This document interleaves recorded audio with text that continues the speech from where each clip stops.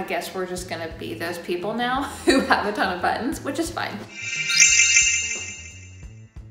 This is kind of a progress report, so to speak. So there's been a couple of changes. Whenever I made the first word button video a couple months back, I was putting phrases on her buttons versus single words.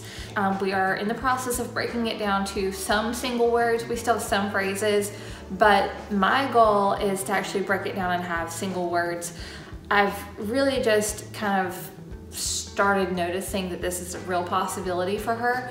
And because of that, I want to give her that opportunity because there's no reason not to. Part of the reason I didn't do that originally was for financial reasons. I just couldn't justify spending, you know, hundreds of dollars on buttons for her to potentially not even want to do it.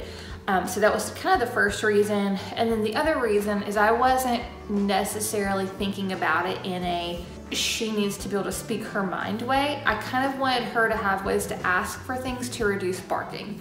And that was really the original goal. But now I'm seeing the value in it. You know, I see that she can actually form sentences and she can come up with things that I don't have on buttons for her. So I think it's neat to actually watch the progress of this. So that's kind of why there's been a shift. Space is still a little bit of an issue.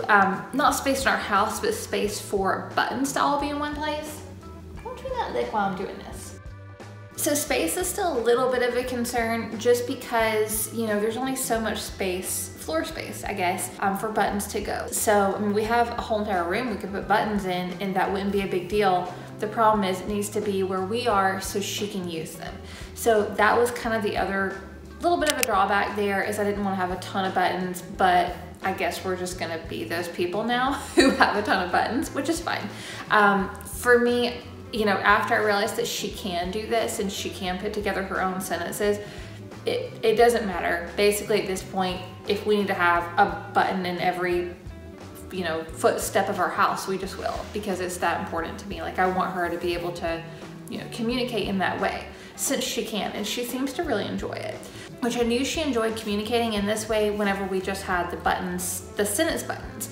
I guess whenever I saw immediately as soon as I broke them down, you know, she was forming her own sentences, I was like, okay, well, you know, we're doing this. Changes we made. So I want to go over this with you guys. Like I said, this is kind of a like a progress report, we'll call it, just so that I can keep track. I want to make sure that I'm keeping track of what we're doing, what's working, what's not. We are going to change a few more things as we move forward. Currently her buttons are all in a row. Right now that's just going to have to be how it is for us because of where they're located.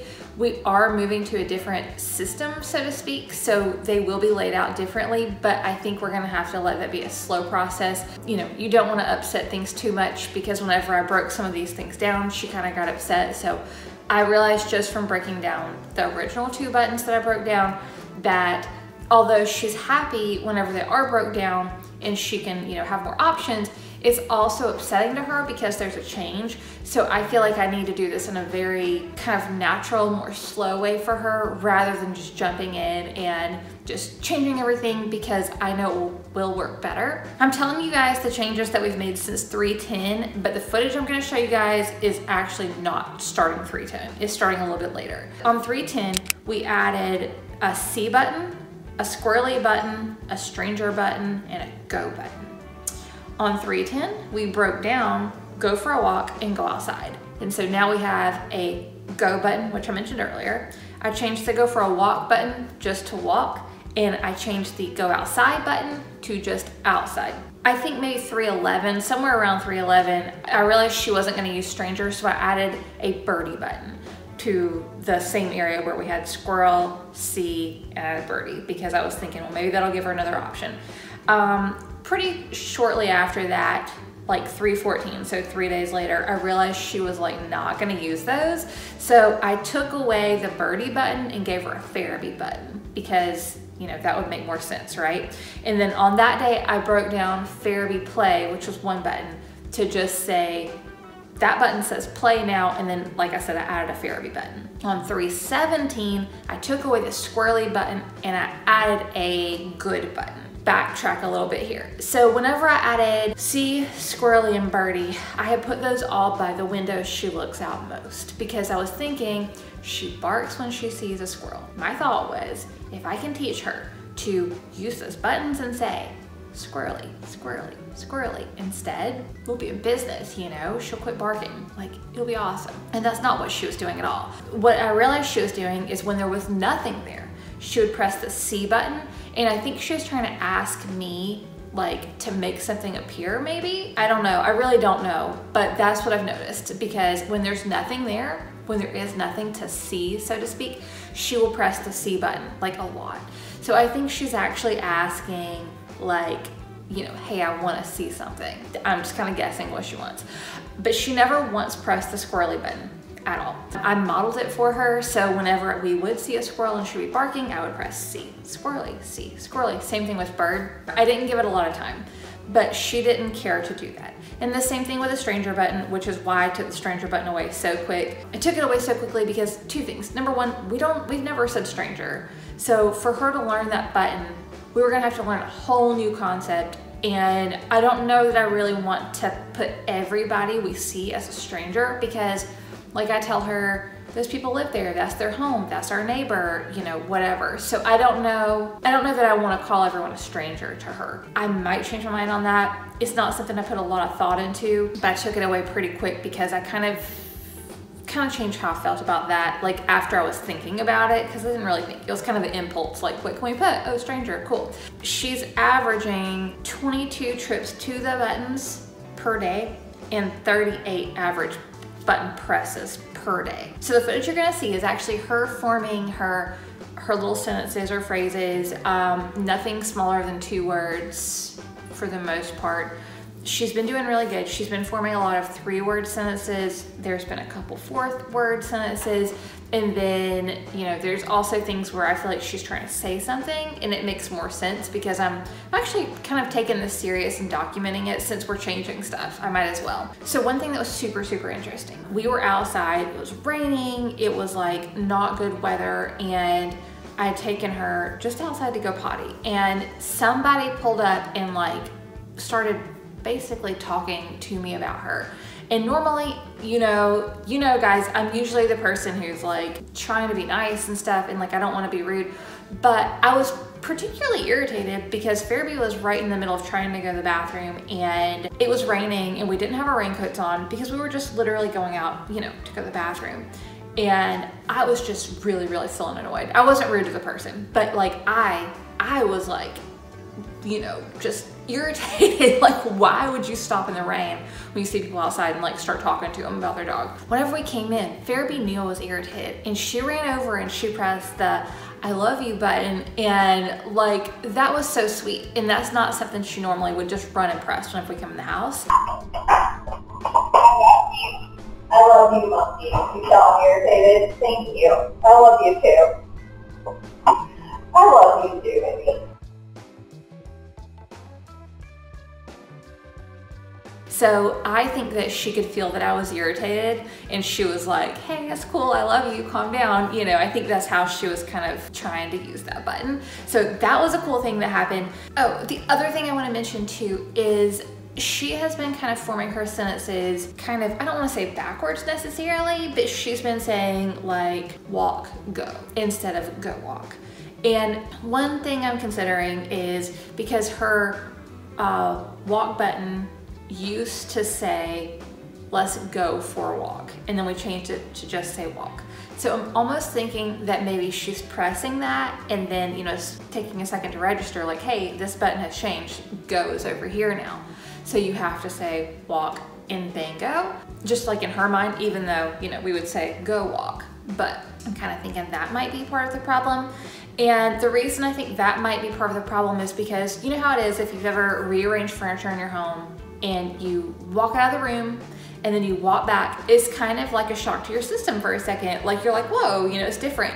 In your mind, like you're picturing your room how it's been, you know, for the previous time before you rearranged it. So that's what I'm kind of thinking that might be with her, is that it's, you know, taking a minute for her to remember like, oh, it's 2 separate places now. So that's one thing I'm kind of entertaining the idea of, and obviously time will tell on that. The other thing, of course, it could just be how she forms sentences. So that's all fine and good. Oh, and the other thing too, I've noticed that she is slower to process like a whole sentence out. And so it takes a lot for me to be quiet.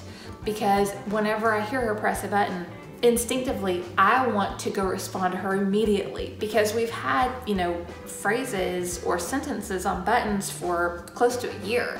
So I really am used to immediately responding to her. This whole situation has changed the way I have to just calm down and not respond quickly, which is super, super hard for me. But like, it's important that I just, you know, keep it zipped, throw away the key, whatever, and like let her actually put it together and, you know, talk it out herself on her buttons. So I'm really having to work on that. So on some of the stuff, you'll notice that I'm getting better and there is a delay. Like, I'll delay like responding for what I feel like is an eternity, but it's probably really only a few seconds. But I'm trying to give her room to make sure she's actually done with her thought. If I'm actually looking at her, then I can see, because she'll look up and look for me when she's done. But if I'm not looking at her, then I just kind of have to like wait. I'm gonna insert the footage that I feel like is interesting, that would be actually like noteworthy, I guess we'll call it, to me. We already went for a walk. Very good using 2 buttons. Good girl. I love you. I see you.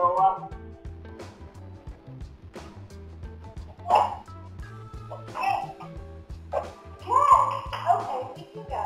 Yes.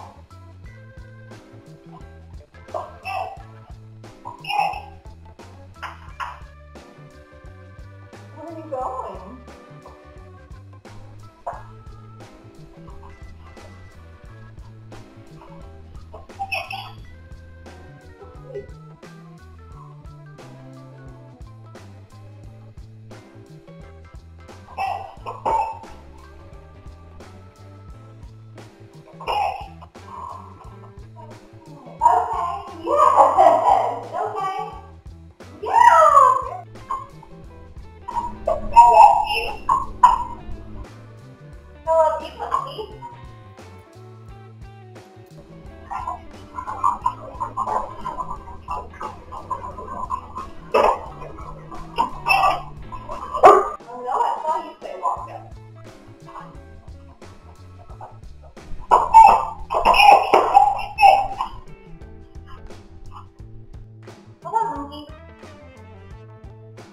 Good girl, that's good, Charity, yes. Play let's do tricks. Hold on.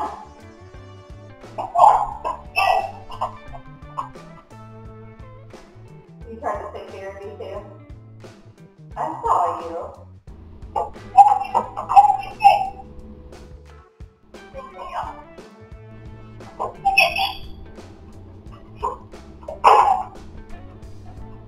Okay. Where does it go? Where's it gonna go?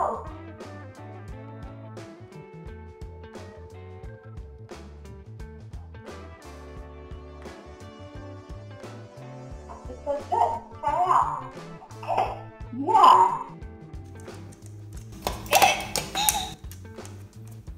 Good mama. Oh, am I good? Am I good? Good mama. Good therapy. Good therapy. I love you.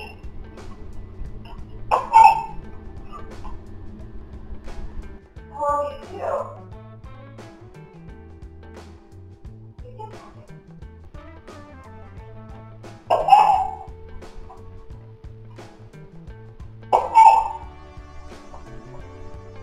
Alright guys, so that's it. Thank you so much for watching. I hope this was interesting for you. I hope it was helpful if you're on a button journey with your dog as well. I'm gonna link a subscribe button up here for you guys. I'm gonna link a playlist up here and a video just for you right here. And we will see you soon. Bye guys.